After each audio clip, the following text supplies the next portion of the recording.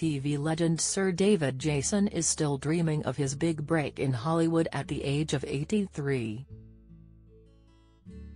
The Only Fools and Horses star says while he has no regrets about how his own acting storyline has panned out, there is one gig he really craves.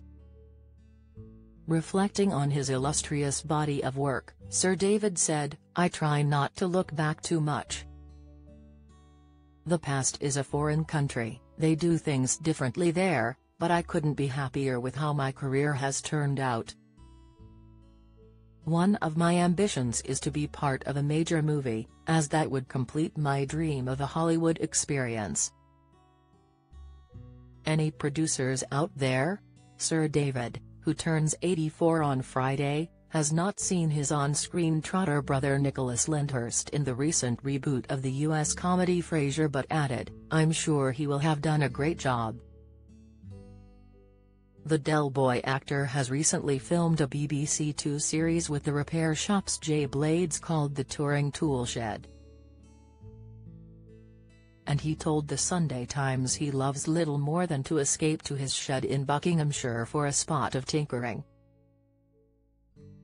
He said of Jay, "We're on the same page when it comes to repairs, restoration and all things creative.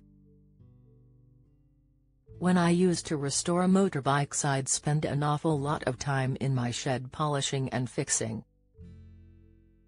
I have a 50s pinball machine that needs restoring, so that will be my next project."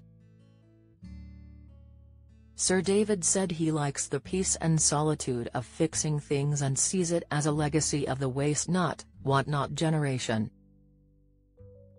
Born in Edmonton, North London, he trained as an electrician but gave it up to pursue acting after 6 years.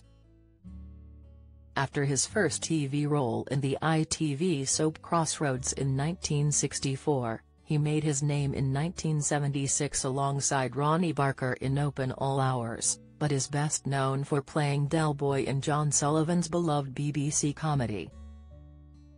He has also starred in The Darling Buds of May and A Touch of Frost.